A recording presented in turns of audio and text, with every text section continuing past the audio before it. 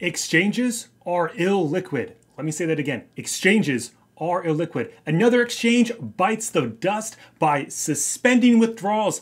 Not your keys, not your crypto. Smack the likes and subscribes. And of course, guys, you guys know we're powered by...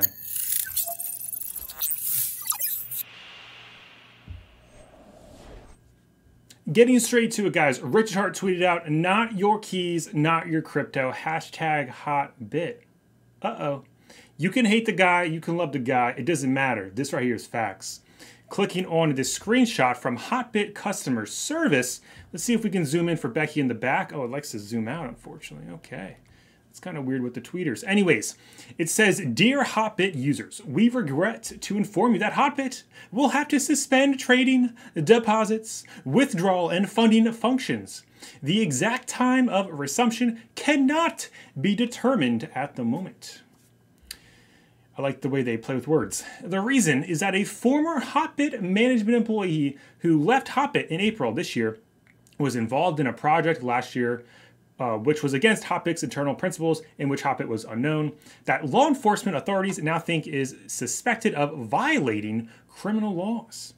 So a number of Hotbit senior managers have been subpoenaed by law enforcement since the end of July and are assisting in the investigation. Furthermore, law enforcement has frozen some funds of Hotbit, which has prevented Hotbit from running normally. Guys, they always tell you something, but what they tell you, is it really true? When Binance got hacked in summer of 19, they first said it wasn't a hack. They first said it was maintenance, unscheduled maintenance. Whenever I see an exchange say unscheduled maintenance, which we have not seen lately at all, that concerns me a lot. So yeah, it is kind of interesting. Anyways, moving on here. Hotbit and the rest employees of Hotbit's management are not involved in the project and have no knowledge of illegal information involved in the project. However, we are still actively cooperating with law enforcement authorities in their investigations and are continuously communicating with them through our lawyers and applying for the release of frozen assets. The assets of all users are safe on Hotbit. Well, they tell you that, but now you can't withdraw. I mean, are they safe or not they safe? You said they are safe, but then you can't withdraw. Sounds unsafe to me. Hotbit will resume normal service as soon as the assets are unfrozen. All users' assets and data on Hotbit are secure and correct. I don't know what I trust less, the government or an exchange. I mean, they're both equally as corrupt in my humble opinion. The thing is, right now, you're relying on whatever government, law enforcement authority, if it's the US, if it's not the US, like whatever government agency out there, to give them their funds back. So then hopefully that they don't lose so much money to where they have to take your funds from Hotbit. Because what if Hotbit needs funds for lawyers? Your funds may be gone from that. Just saying, not your keys, not your crypto. It says, Hotbit is working hard to continue to cooperate and follow up on the progress of the investigation by the law enforcement authorities, and will announce the results of the investigation as soon as they are available. But you guys, that's probably going to take a while.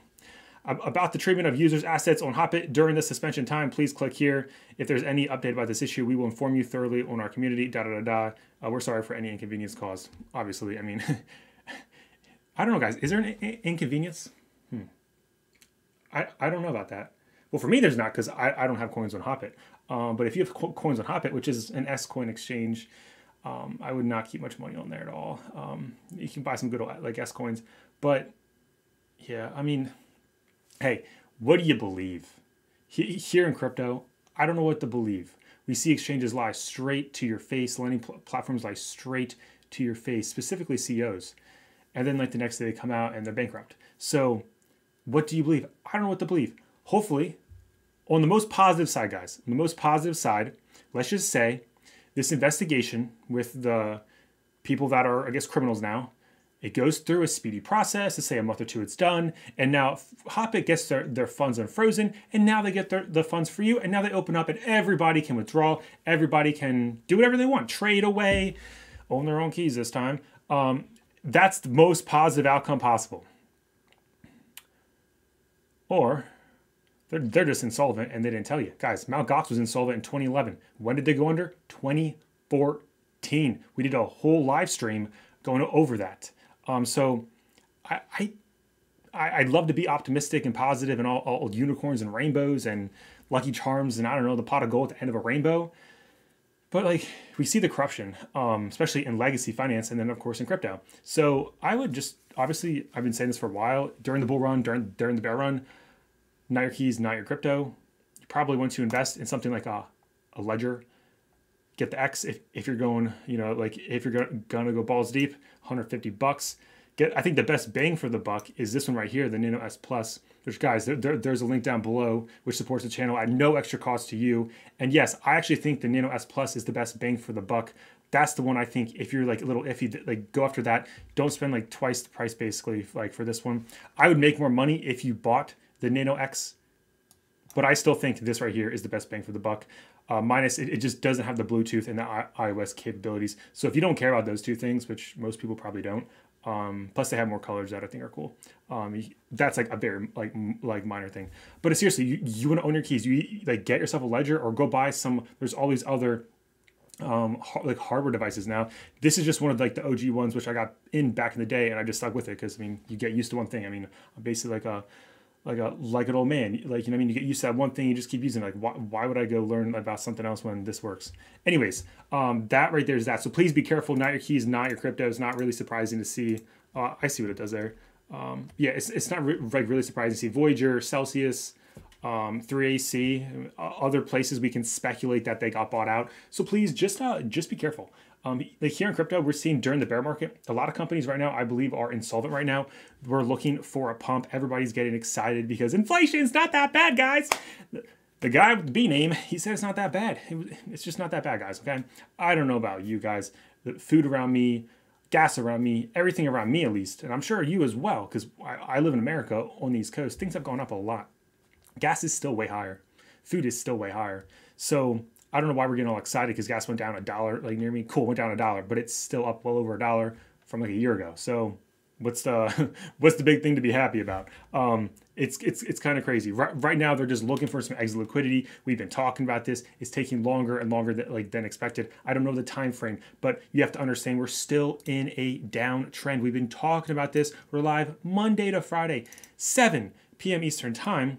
Sometimes I'm a little late if I get home late, but nonetheless, we're still here live. We're still in a downtrend. A lot of people, not everybody. I shouldn't say everybody because that is false. A lot of people, they're like, oh my goodness, we missed the bottom. It's gonna go to the moon. I see the moon boys on Twitter, especially the ones from Dubai, calling 100K coming. We're gonna go to the moon. It's gonna be exciting. We're gonna go. You know, like they're all excited. But here's the thing. They just want some exit liquidity. They're looking for your money. It's just how it works, unfortunately. So just watch out. I just think it's unlikely we'll probably break to the upside. And if we do, it's going to be a massive, massive trap. So if we do, I'll be looking to like probably put in a short. If we would just go straight up right now, like the Moon Boys say, that's around $33,000 at this downtrend. So interesting.